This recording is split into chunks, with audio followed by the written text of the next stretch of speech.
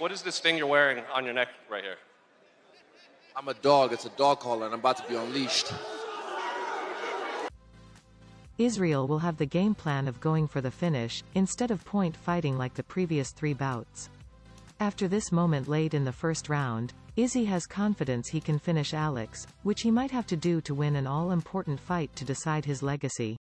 He's got a purpose, and that's to go out there and take Pereira out because he knows he needs to, and I think he's going to get it done, and I can't wait to just see it all unfold. I think he can get the finish too, and I think he does get the finish. I don't think we're seeing the later rounds. I'm calling 3rd round finish. There it is, 3rd round finish. I can't obviously give too much away, that's what I mean. I obviously want to break it down and go more into it, but all I can say is just tell you how I'm feeling, the vibes, what I'm seeing, what I think. I can talk about the past. Like, imagine what if I get it done? What if I get it done better than he's ever done it? What if I butcher him and beat the fuck out of him? Because I always do, but I just ramp it up now. And I don't let him get any breath, and I take him out. I put him on his back. You know, we'll find out. I do all this shit, and I beat his ass, do some damage to him, and it's just like, wow, amazing. Like I said, I don't keep score. I settle them.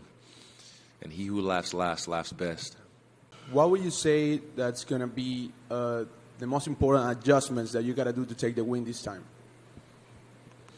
The most important adjustment.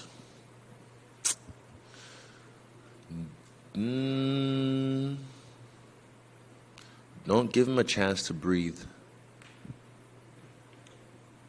The past 3 fights, he said the same things, and the result was that. It don't even understand what I said, not understand what you said. What's going to happen this weekend is we're going to fight and see who the best man is at the end.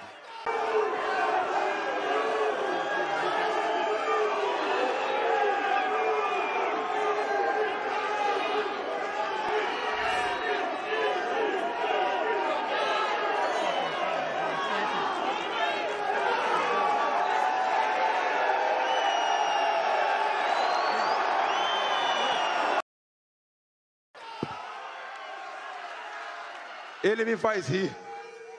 He makes me laugh.